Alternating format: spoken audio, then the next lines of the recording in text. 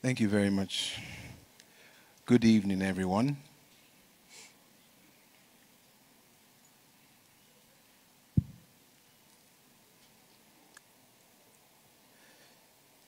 Let me begin, first of all, by, establishing my own protocol. Ladies first. My darling wife, Olu Of Warri III, the brains and the beauty of everything you see here today. The former First Lady of the Federal Republic of Nigeria, Dame Patience Jonathan. Thank you for your presence, ma'am.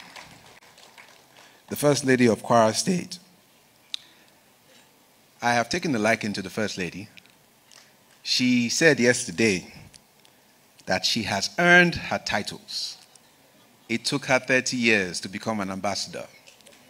Ambassador Dr. Olu Atuwatse.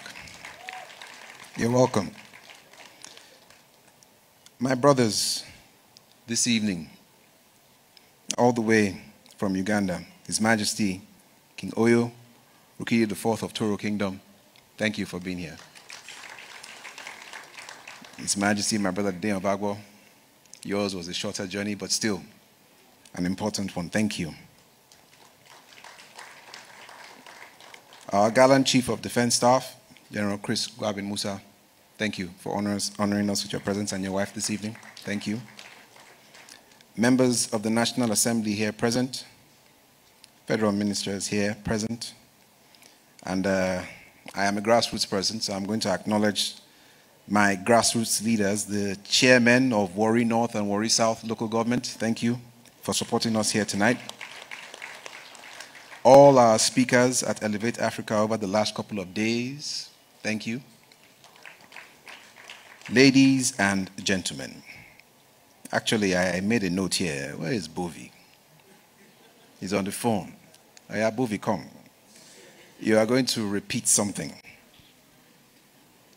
You mentioned two of my subjects and you forgot to add the most recent honor I gave them. Elevate Africa, that also applies to you. You acknowledge the presence of Dere Awushika and you only put OFR, MNI. And I was looking, where is ROI? And then Bovi, you come and you did not mention it. You mentioned Julius Rone and you neglected to add ROI. So you will do it again. And also, Samamuka Pemu is here, ROI. All right. Well, I guess his name never came up. But Samamuka Pemu, ROI. You are welcome. So, Bovi, once again, for Julius and Derry. All right. Ladies and gentlemen, you don't get a second chance this often. Please, can we put our hands together for Dr. Julius Rone, ROI. All right. And OFR. Dr. Julius Rone, OFR, ROI, my best friend. And of course, please, one of our, like I said, one of our favorites, immediate past chairperson of Access Bank, please give it up for Mrs. Awoshika, ROI. ROI. All right. Your Majesty, you do know you have an accent, so I know they hear the O. Okay. All right. Thank you, Bovi. Dr. Awoshika, ROI.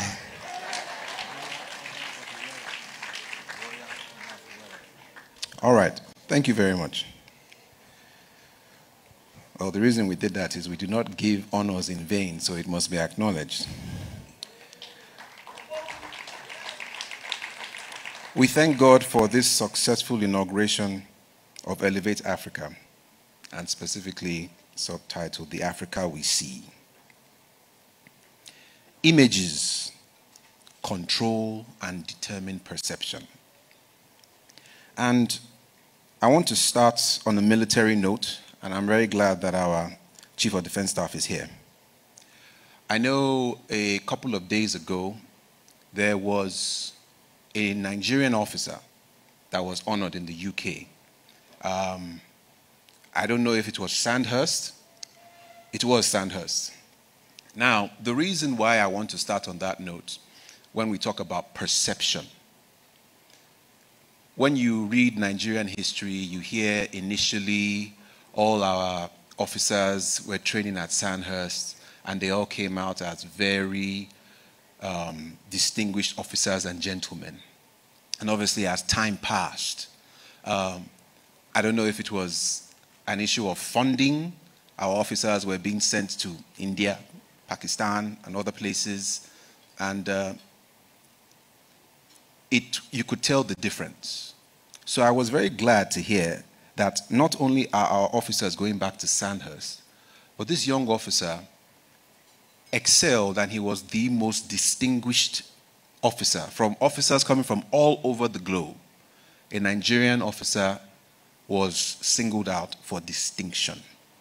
And I said to myself, this is clearly what we want to see coming out, not just from Nigeria, but from Africa. And the second point, because when I started making my notes, it was, the first point actually was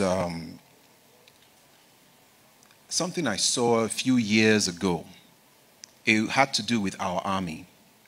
I believe there was an event in Scotland, and that was one of the most precise, organized, beautifully coordinated military marches I have ever seen. And they mixed it not just with the typical military fashion, but there was a bit of some cultural appropriation into it. It was truly beautiful. One of those moments where I have been proud to be a Nigerian. And this was now our military making us proud. So salutations to our military for also being stellar and exemplary Africans.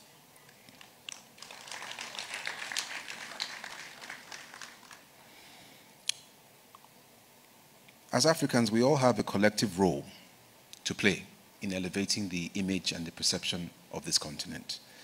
I have spoken about it a few times, and others have spoken about it several times, about the shape of this continent, which is like that of a gun. And a gun has different parts. And like the human body, we all have different parts. And God has designed it so. We are all to identify our parts and stick to it. The trigger cannot be competing with the barrel, with the handle. The brain cannot be contending to do what the heart does, what the legs does. Everybody should identify that this is the role that we are going to play collectively to make the whole be great.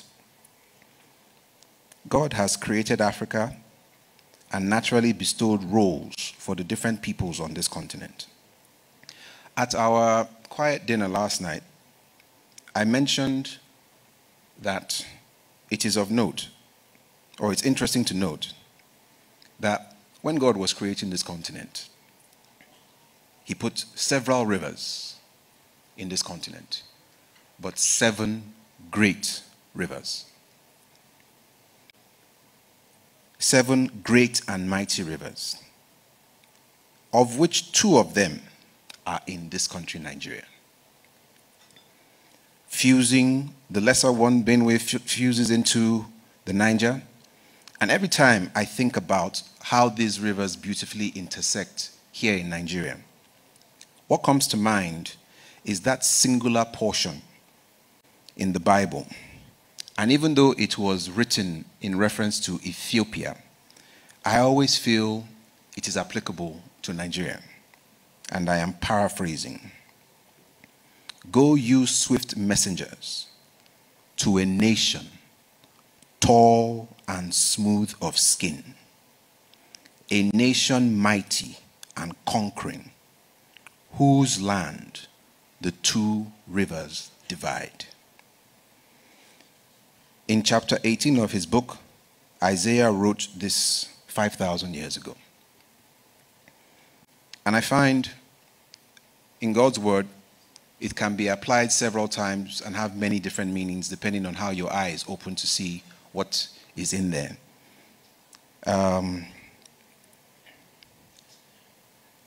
God's word for Africa has already gone out. And it is for us to open our eyes and to see the first signs, interpret them correctly, so that our identity and purpose is well informed and we're able to walk in that direction. Now, for some humor. A little over a decade ago, the world was announcing, it was all over the covers of magazines and headlines, this is the time for Africa. The time is now. This is Africa's time. It was all over the world. And the whole world was watching Africa to see, is Africa going to respond and step up to this schedule that the West had put for Africa? What these non-Africans failed to see, since we are all here to receive sight, was that they did not factor in African time. All the Owambe weddings that these non-Africans had been to, you would think that they have learned about the timing of Africans. But eventually, when we show up and we are organized, the force, the power, the presence, the depths of Africa are felt. Let me use this opportunity to say that we indeed should really do better as Africans with our timing, and we will. That's another conversation for another day.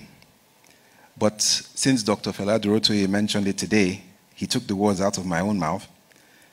I'm hereby using my authority to redefine the concept of African time as simple and punctual. You are welcome. To our ambassadors, I had told Davido when he came to Warri over the weekend that known or unknown to them, that is him and his colleagues, his peers, our musicians and artists, they are following a heavy and potent pattern. This pattern where this is the pattern where they serve as our forerunners, heralding the coming of the true African rising that is beyond entertainment. Because that's not a concept that must be corrected. Yes, indeed, God has endowed the black man with an unfathomable ability to dominate the arenas of sports and entertainment. And we will continue to dominate those arenas, by the way. Because once the proverbial ball or microphone is put in the hands of a black man early enough, and he submits his God-given talent in humility to discipline, the game is over before it even begins. But as great as these our heralds are, it's just like the way people respond to angels, and they are in awe, because the world is in awe of these our heralds. Imagine what the response of the world would be when the real substance in all its complexity arrives. And I announce to you today that it has arrived.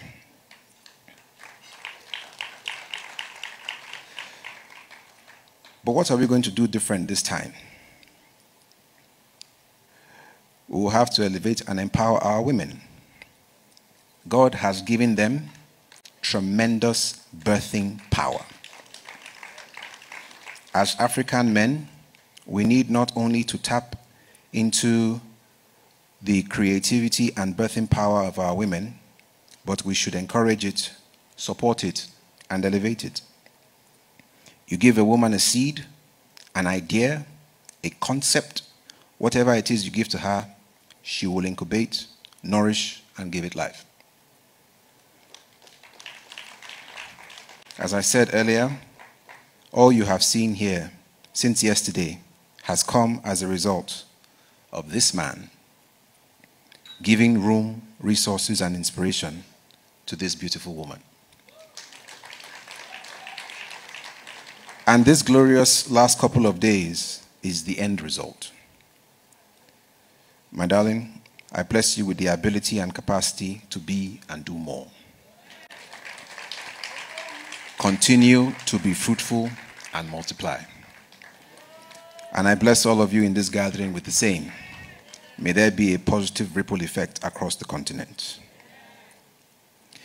Throughout the session, we've spoken a lot about the connectivity of this continent and the challenges.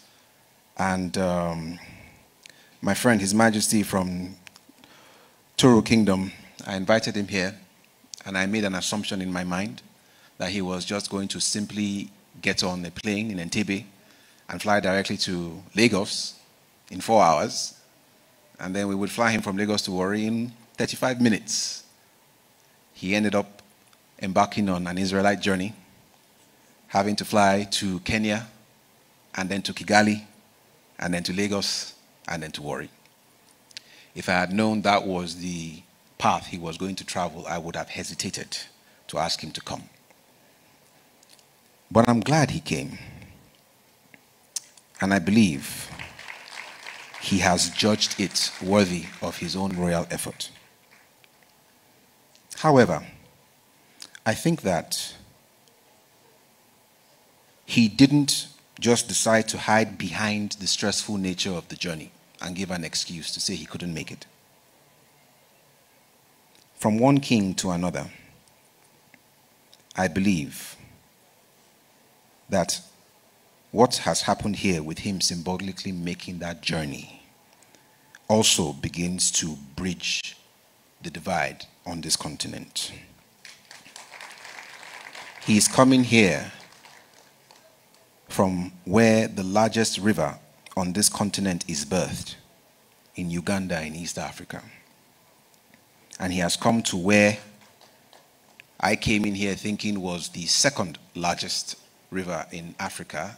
And as God would have it, the fun fact that was placed on my spot corrected me in telling me that the Niger is the third largest river in Africa. So clearly, God was looking out for me so that I didn't come here and make a mistake. He has come to the home of the third largest river in Africa, where it empties into the Atlantic Ocean in the Niger Delta. Why is this symbolic? It has been noted that one of the things that has plagued Africa from truly developing the way Europe and America has is that for all the great rivers that we have, they are not easily navigable as the other rivers in Europe and America. And that has really limited inter-African trade and movement. But still, God has blessed this continent, even to a point where it makes things too easy for us. And at this point, I want to use an analogy. For those of you who may know me, I am a big basketball fan. And I think one of the greatest duos in basketball, for those who may know, famous names, Kobe Bryant and Shaquille O'Neal. Kobe Bryant, probably one of the greatest basketball players to ever play the game, was so frustrated at Shaquille O'Neal. Why? Because Shaq felt he was so big, he did not have to jump, he did not have to put in so much effort because just his presence, the little moves here and there, nobody could contain him. And he did well for putting in the little effort that he did. But Kobe kept telling him, if you would just jump a little bit, if you would just run a little bit, if you would develop your free throws, your shooting, you would be the greatest ever to do it. And Africa is like Shaquille O'Neal. We are just endowed and blessed. And with little effort, we achieve quite a bit. But it is time for us to get down and face the fundamentals so that we can truly blow the world away.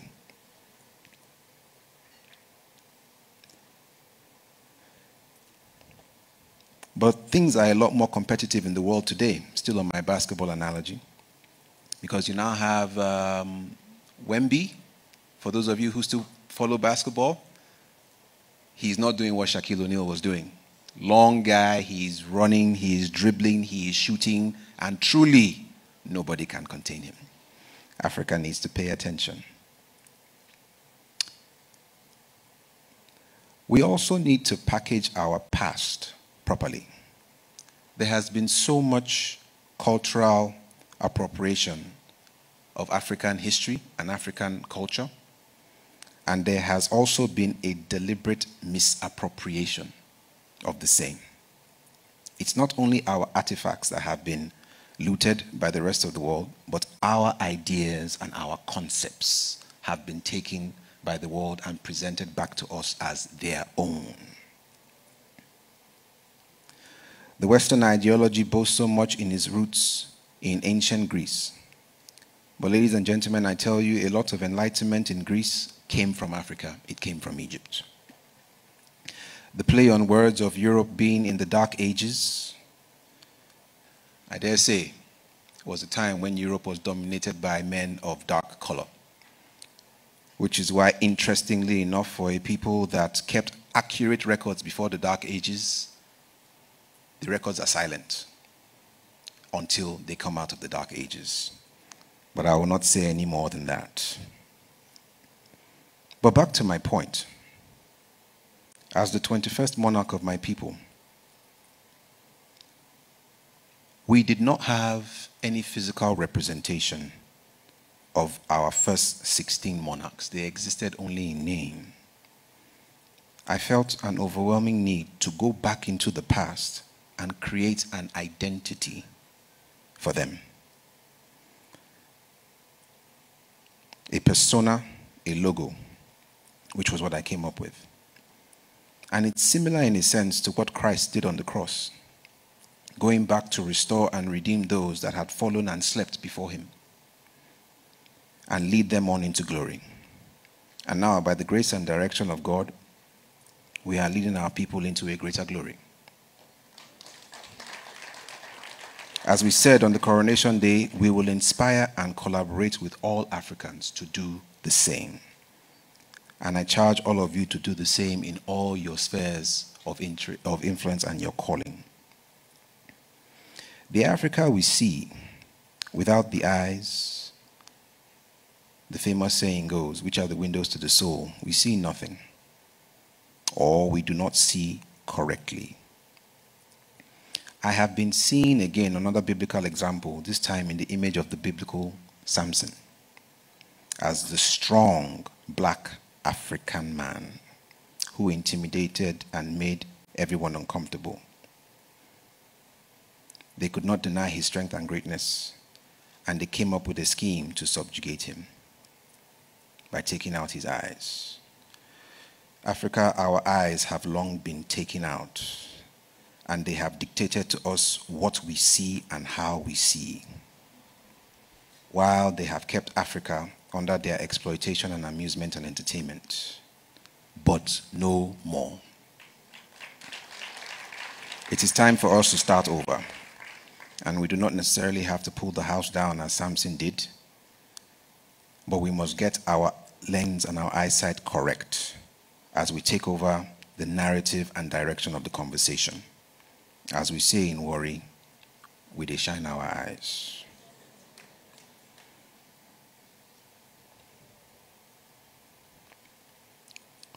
I want to give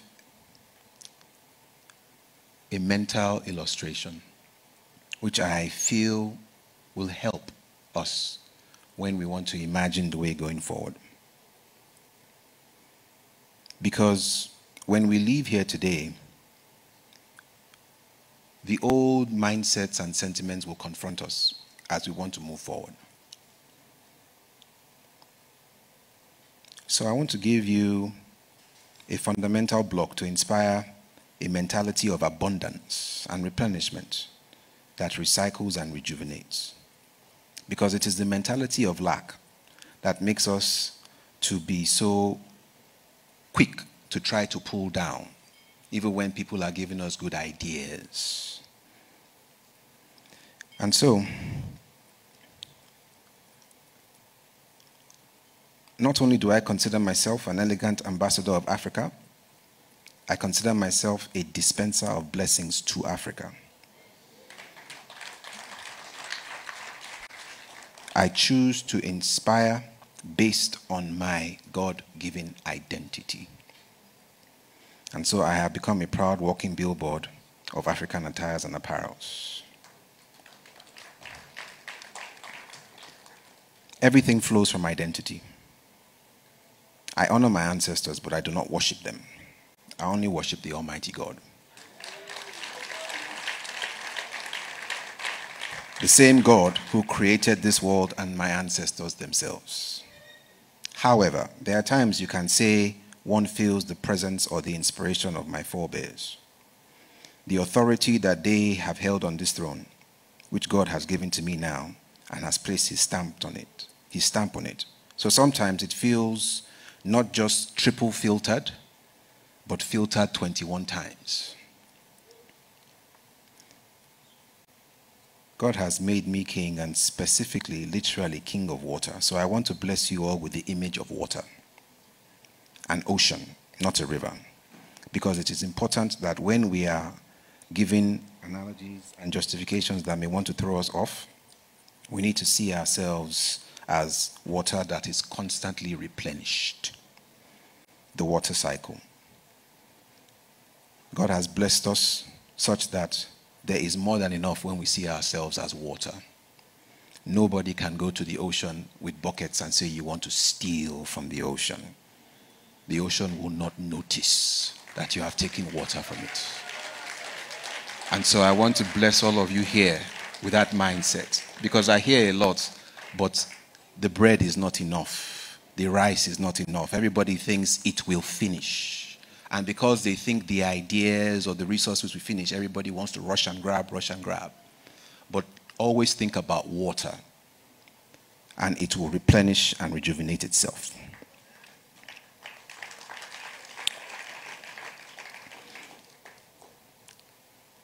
I must also speak to the timing of this Elevate Africa, because it is happening at a time when Nigeria is going through quite a bit of challenges.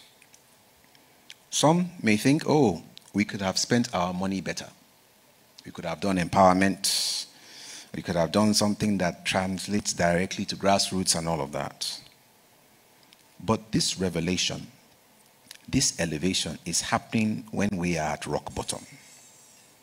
Like Isaac, who was digging wells during a time of famine, that this is being drilled and instilled during this time and is successfully birthed and established today. It shows that this is something deeply rooted, and it will outlive all of us, and we shall all be mentally transformed.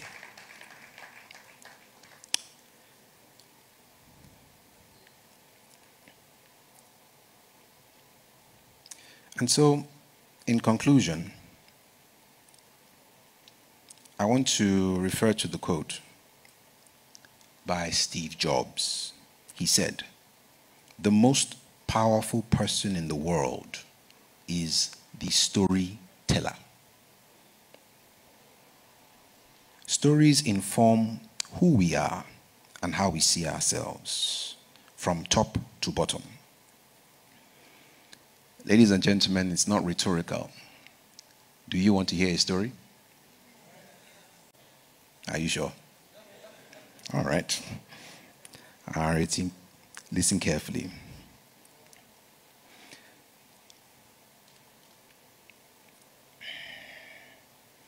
It's a story of my lineage, and it is meant to inspire all of you and inspire the African mindset.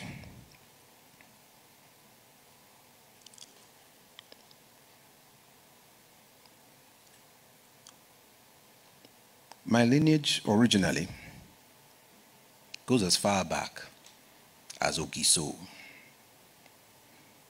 which is the sky element. Then that of Yoruba, which is the earth element. And then that of Ogiame, which is the water element. I am no scientist, but I think these are the three key elements in life. Iwere land, Warri kingdom, where Ogiame reigns under God. a powerful geolocation where the trinity of sky, soil, and sea converge. A potent trigger point for this great and mighty continent. And God had all that in mind when he was designing this particular Ogiame. The title and authority God has given me, and this is me teasing, Americans will say I'm being hilarious, but it's not funny. The water in every human being will respond to me. It's just a double portion when it is an Ishekiri individual, because in their case, the blood and the water in them will respond to me. And I want to conclude this point by once again referring to God's word, which interestingly, Fela Dorotoye had asked a question earlier today. In the book of Proverbs 25 verse 2, it is the glory of God to conceal things, but the glory of kings is to search things out. And in true dramatic fashion, because God knows his African children very well, he has decided to use a literal king to search this one out. The time is now. The day is here. God's DNA is in us. That same creative power of spoken word, which he used to create the world, is in us. He also tells us that the power of life and death is in the tongue. On a third and final note, he has told us that where the word of a king is, there is power. And on this tripartite foundation, I want to bring everyone in this room into alignment with God's word and the authority that he has given me. We birth a new Africa, renewing this physical continent. We bless the African man on the mother continent and all over the world with new lenses, with new insight, with new innovation, and with solutions. God's word over this continent has long been waiting, and now this king has spoken. Tonight, we bury the parts of the old that no longer serve us nor our vision well in this time. And in its place, we embrace the new, and we receive it with gladness, with gratitude, and with thanksgiving. I bless all of you with capacity. And the reason I specifically bless all of you with capacity, especially us as Nigerians, I think right now we are generating, correct me if I'm wrong, maybe 10,000 megawatts. If God just gives us 100,000 megawatts, the grid will collapse. So before God blesses us with the ability to change this world, I first of all bless all of you with the capacity to receive it well, so you can be effective transformers from this continent. And so I bless you with the spiritual, mental, intellectual ability, capacity, and infrastructure to truly elevate the people and continent of Africa. Africa, be fruitful and prosper. God bless you all. God bless Africa indeed.